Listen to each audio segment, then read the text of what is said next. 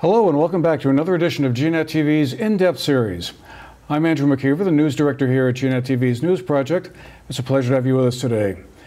Today we're going to talk a little bit about a great event that took place almost exactly 50 years ago that many of you either remember or certainly have heard about, and that of course is the Woodstock Music and Arts Fair that took place in Wallkill, New York on August 15th through August 18th, 1969.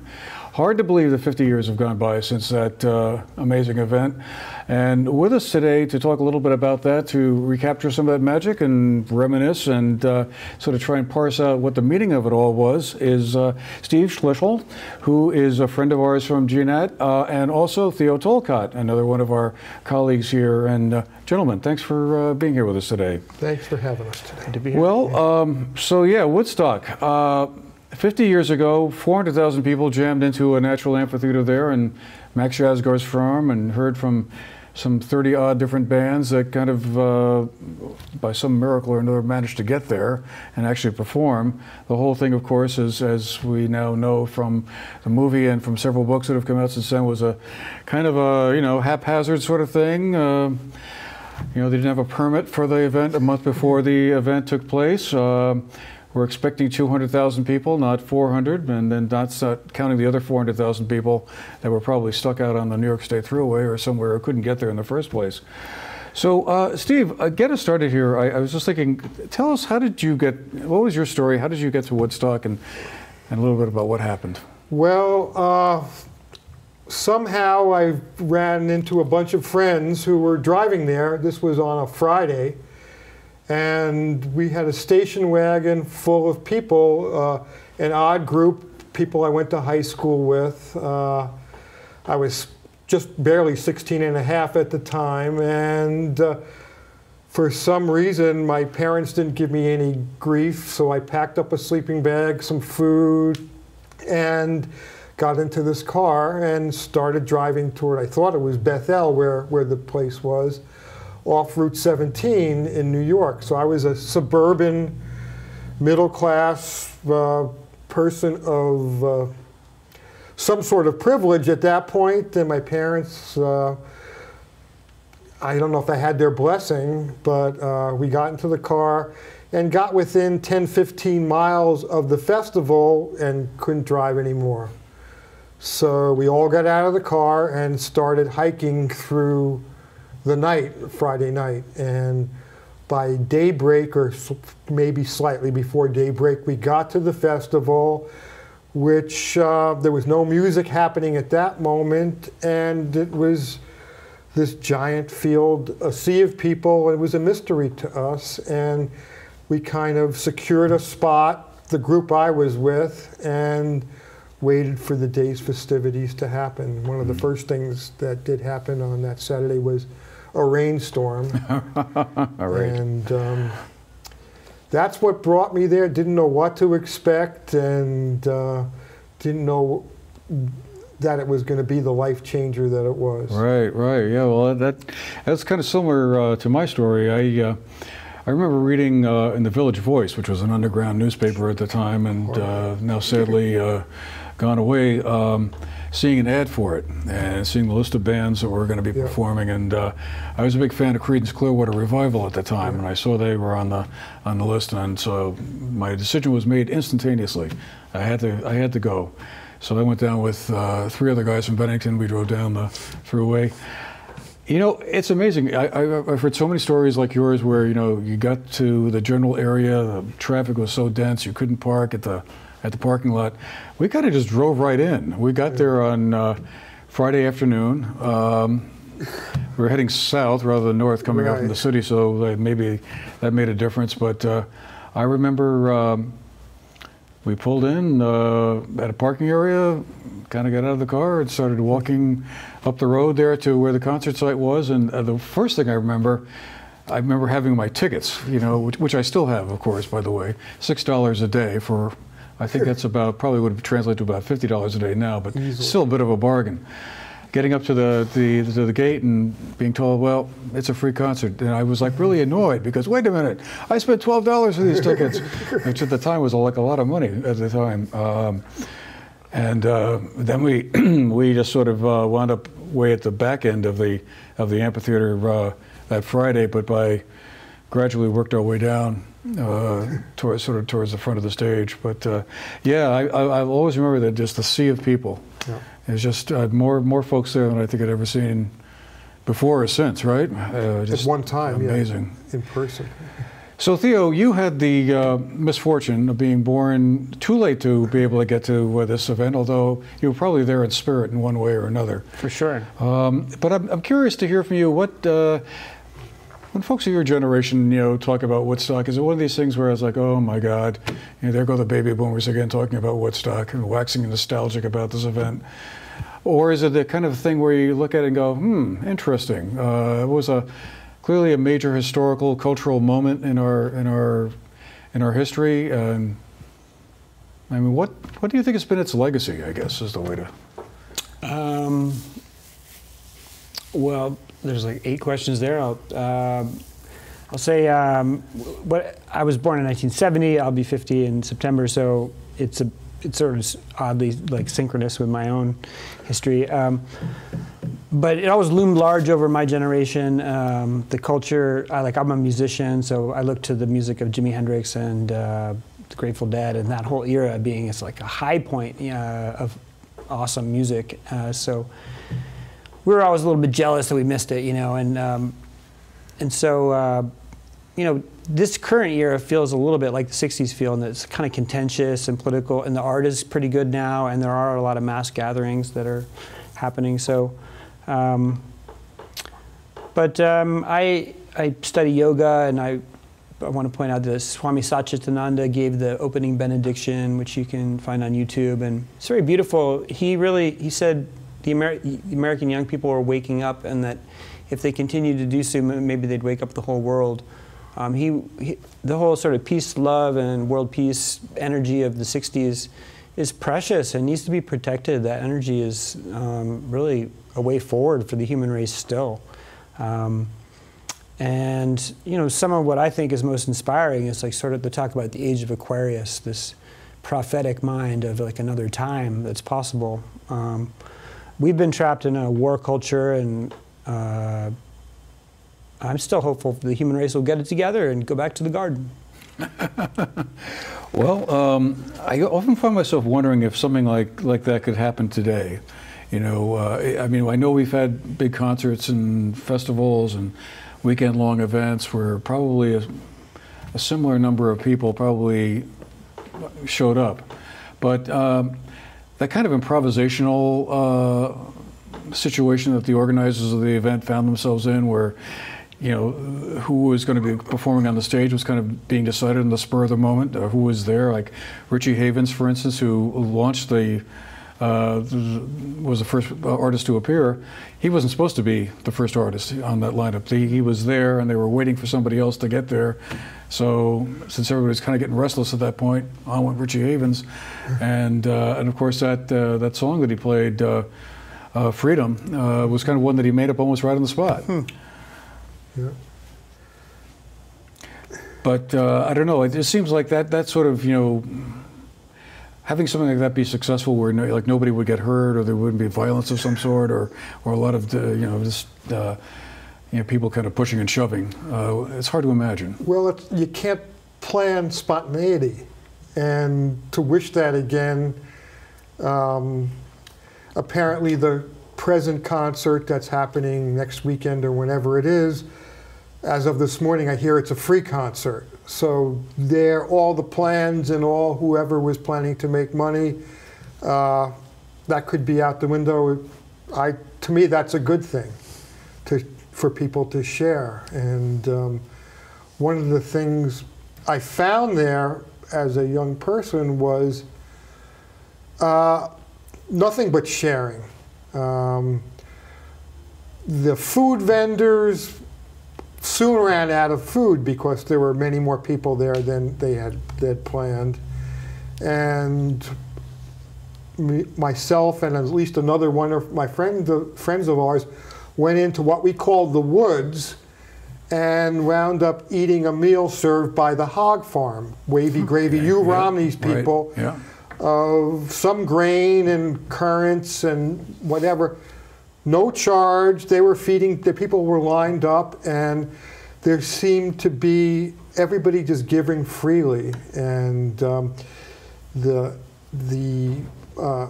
people that had instituted this concert just shrugged their shoulders, and now it's a free concert. They didn't seem to care. I don't know how many of the bands, if any, actually got paid, but there was a whole paradigm of cooperation rather than competition there that I've seldom seen since then. Now, Steve, you brought in a piece of art here that we have right behind you. Tell us a little bit about what is this supposed to mean here? Okay, so coming back from Woodstock, I believe that fall I was a junior in high school and got very interested in counterculture politics, the Yippies, Abby Hoffman, Jerry Rubin, etc. And Abby had written a book about that time called The Woodstock Nation. Right. And I believe the cover of the book was a fist on it, a resistance, and I didn't feel that it was a violent fist. It was a symbol of resistance, like the Omega. And so for a social studies project, I don't know if they do social studies anymore in school, but my social studies teacher, we all had to do a project for the year, and I decided I was going to do a painting. So I took the fist and stylized it and made this painting, and I was kind of upset I only got a B on the project, but it didn't matter. But that's how somewhat I was influenced by what I saw there. I was radicalized. I saw that there was another paradigm than going to work in a suit and tie, which I have done later in my life after that, but seeing that that wasn't the only thing going on, and that resistance and questioning authority was a good thing and necessary. Right now we're going through a regression, and that's being put down, and there are all sorts of agent provocateurs to try to ruin anybody trying to descend. That's a whole nother subject for a whole nother show, but back then, I can't say we were naive. We were more idealistic and felt we could make change, and we did. I mean, the war in Vietnam was not soon ended, but we were working towards it, and that's what that painting, to me, represented. The Art Center, Southern Vermont Art Center, did a retrospective on Woodstock pictures a number of years ago, maybe 10 years ago, and I was fortunate enough to have that put in there along with the hash pipe that I bought when I was in the woods there back 50 years ago now. It was 40 years ago. So it's meaningful to me, and it's lasted. The lessons and my desire to still live in a cooperative world rather than one that's competitive all the time and based on remuneration for everything you do. Yeah, well, like yourself, it was certainly a life-altering moment for me too. I was 18 at the time. I just finished high school, was about to go on to college, and I guess by that point I'd become fairly sort of radicalized by the politics of the time, and certainly 1968 was a very tumultuous year with the assassinations of Martin Luther King and Robert Kennedy and Kent State. Kent State. Well, Kent State was 1970. Was it? A year after, but the election of Richard Nixon, and of course hanging over everything, the war and the civil rights movements, all the domestic upheavals of the time. I remember thinking of those 3 days as like sort of a break. It was like you finally got a weekend off from all of that, and it was just sort of really pleasant to kind of just sort of have music to listen to and other things to do or think about than all the politics of the time. So one of my teachers, Joseph Campbell, talked about Woodstock as the emergence of the divine feminine. in the collective unconscious of the society. So like at the same time they're having all this war and struggle and strife, this very beautiful side of the human being arises when the men start growing their hair long and talking about peace and justice. And it was sort of like an antidote. And in some ways, the beauty of the kids in the music was like an antidote to all the ugliness of the war. So I'm very... Exactly. So what do we know about the plans for a 50th anniversary concert? Because it seems like there's a lot of confusion, a lot of, I don't know if it's incorrect information or misinformation going out there, but is the latest version going to be a concert held down near Washington, D.C.? Correct, yes. Merriweather Post Pavilion, August 16th to the 18th. They're doing something. It's going to apparently benefit head count and climate justice groups. So it looks positive. The Dead & Company pulled out. I like the original. They struggled to find a venue. For a while, I was going to be up at Watkins Glen, but I think they lost their permit. So, yeah, I know at one point they were going to try and have it at the original site or right. somewhere in that area. There is an event at Yasgur's Farm, and there's also an event at the Bethel Woods Center. But you can't even get tickets, and they won't let you drive there unless you have a ticket. So you're... Times have changed. Either you have to have a ticket, or but you probably, if you went, you probably get in. So yeah. Who knows? I thought I could bring my original tickets and hand them over. Still good. How about that? So, Steve, any favorite moments that occurred to you while we were there? Or any bands that you heard that you really liked that you hadn't been aware of before, or what were the highlights of it for you? Okay, well, one of the big highlights was Saturday afternoon. It kind of started slowly with the music, and then Santana came on. Up to that point, we hadn't known Santana. Yeah. They came on and started, and the whole place woke up. I mean, it was like, who are these guys? Yep. With the congas, and it woke the whole place up.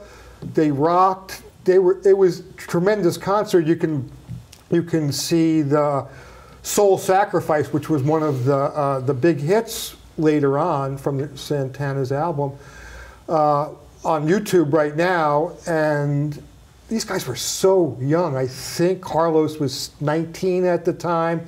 The drummer Mike Shreve was like 15 or 16. And they basically changed a sleepy little place, and with all those people, people were just doing their thing. Everybody sat up at attention. That was a highlight to me. The second highlight was my best friend and I walked down to the front of the stage for Sly and the Family Stone. And I'll tell you a story, it's just amazing. So we walked down, Sly plays, I Want to Get You Higher, all his hits. And we turn around to go back to our people, to this sea of people, just this a massive sea of people. And we just start walking and walking and walking, and all of a sudden we stop because we don't know where we're going in a sea of people. And after about 2 minutes of just standing there, we hear, will you guys sit down? Well, we had made it back, unbeknownst to us, to our group. And that's somehow why we didn't know where to go next. The vibes brought us back, right. And sure enough, we were at our group, and that's a great story. And then the third thing was seeing Jimmy Sunday, or it might have been Monday morning. Monday morning, yeah. And it's funny, because at that point, we were just so exhausted and played out, it wasn't that big a deal to see him. I had seen him the year before, with the Experience at Westchester County Center in suburban New York, one of the first concerts I had ever been to in my life, and so it was anticlimactic.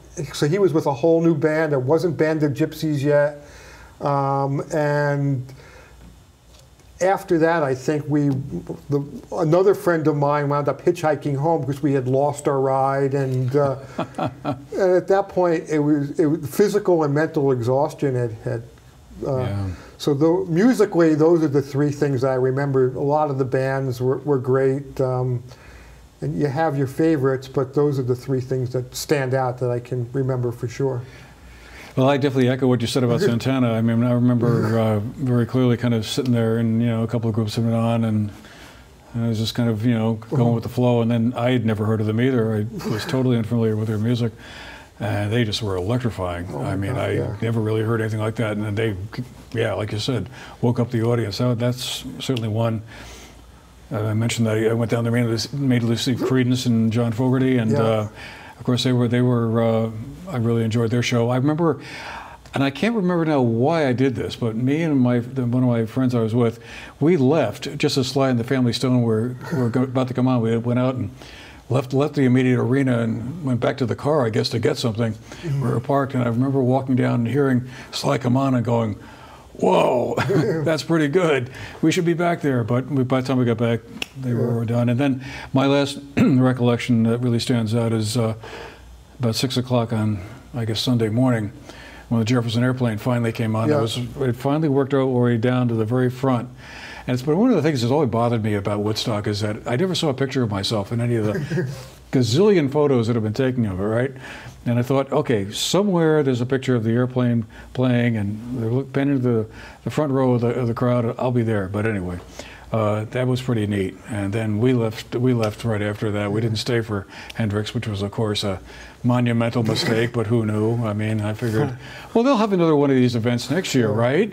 This is just the first time for all of this stuff, and it'll all be back. Well, I remember Grace Slick saying "Morning Maniac" music.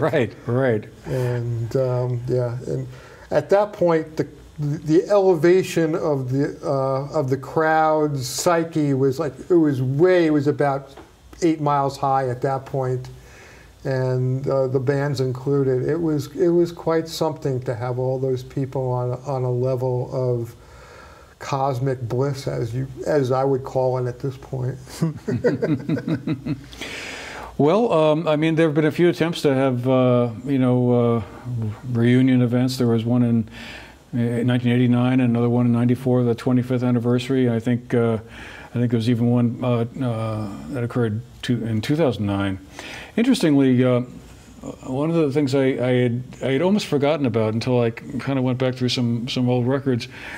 I had a chance to do an interview with Michael Lang, who was one of the organizers of the festival, when he came to Manchester in 2009 to promote a book he'd written about it. And it was time to coincide, I guess, with the 40th anniversary. And we did a telephone interview with him and wrote up a little piece that appeared in the journal. And it was kind of interesting to talk to him about how he came up with the idea of it. He had been a concert promoter down in Miami, Florida, and producing shows down there. Came back up north in '68 and wanted to kind of do something on a larger scale, thinking 200,000 people maybe, and got together with some promoters. But I guess the original one of the original inspirations was he settled in Woodstock, the town of Woodstock, New York, and I guess for a while they had these sort of outdoor concerts called sound outs. And they would be, musicians from around the area, and of course there were a lot of famous musicians who hung out in Woodstock. Bob Dylan, the band, I mean, among them. And we watched the fun people were having at these outdoor concerts in Woodstock, and thought, let's scale this up. And of course the rest is history. But it's quite interesting to hear about it, because it sounded like the whole thing was just like one. Of trying to avoid disaster at every turn, with getting the bands there. They had to fly them in by helicopter and everything. It just sounded crazy. I just can't imagine something like that going on now, but maybe it would. Well, so to make a link, so last summer the Rainbow Gathering happened in the National Forest up here. And that operates on a very similar, the hippie mind of like the collective feeding and working together in the woods. And in the way you described, where people were just helping each other out. That was, I think, that's a very beautiful culture, and it exists in many places still. And it's sort of been beaten out of the society, but I think that's a very natural way for us to be. Which is why I think Woodstock really hit a nerve, and culture a little nerve for people, because it felt very familiar to them. It's like, this is something we recognize from another era, another time. where maybe, you know, people, this isn't a golden age we live in. I mean, we live in a dark age. You know, the Hindus call it Kali Yuga. I mean, you might not, you know, Donald Trump's the president. This is not a time of enlightenment. The Dalai Lama is not our king, you know. So what I'm saying is, like, maybe in other eras, more enlightened eras, in the way distant past or the future, inshallah. But I guess my point is, humans can be better with each other, and we can have higher values. And like Swami Satchitananda, when he kicked off the festival, you know, he set a very high tone for the event. And then let's not forget the psychedelic drugs, which have their place in, you know, liberating the human mind. One interesting development is that you know, there's a third psychedelic renaissance going on right now with people like Michael Pollan writing a book called about it, and a lot of good research going on with stuff like MDMA-assisted psychotherapy and treating people with PTSD with psychedelics in order to help them like overcome their traumas. So what they're finding is that the psychedelics actually help your brain develop new brain chemistry. So the cannabis is a cure for like good old weed or cannabis is a cure for Alzheimer's because it actually generates new neural cells. So a lot of what the culture had just sort of adopted has been proven useful by science, which is an interesting thing, even if it has been made war against by the state for 50 years. And that's sort of like a little bit of the Woodstock history too, is that this was definitely the culture that was like suppressed, that the state did not want, because these were the kids who didn't want to go off to war. I think Nixon saw clearly that the people causing him trouble in the protests were the psychedelic people, so they made war on the psychedelics in order to make war on the left, and that's more or less what the history is. Unfortunately, the reason a lot of these are making comebacks now is that people found out how to make money from it. From what? From selling marijuana-based cures, and so now you can see people like the former Speaker of the House is behind it, and people are investing in it, and there's a whole culture, Wall Street culture, that are betting on it to take effect. And right, so, not that it's a bad thing, but it might explain why a lot of it's coming back. It has become profitable, and John Boehner is invested in hemp. Who would have thought, huh? So yeah, the GOP is getting aboard finally. 50 years later, finally. So did our founding Thanks, fathers. Richard Nixon. Yeah. Well, one of the things I've always been on my bucket list for a long time is to go back there to the actual site, but I haven't made it yet. I thought, you know, at some point, I remember thinking a couple of months ago that, this is the opportune moment, but not looking good right now, but we'll get there. There's a plaque. Yeah. Yes, I know that. Then there's some kind of a performing venue there, I think. I believe. There's some kind of a museum or something. I don't know. You can go back again. I mean, yeah. No, it wouldn't be the same. There is a museum, and there's a Bethel Woods. Right. Right. So I think the Yasgur's Farm is the Bethel Woods place. Right. Yeah. Oh well. So much for our trip down memory lane. I want to thank Steve, Theo, and all of you for being with us today. Hope you've enjoyed the show and our little indulgence in memories of the good old days. And we'll see you again the next time. Have a great day.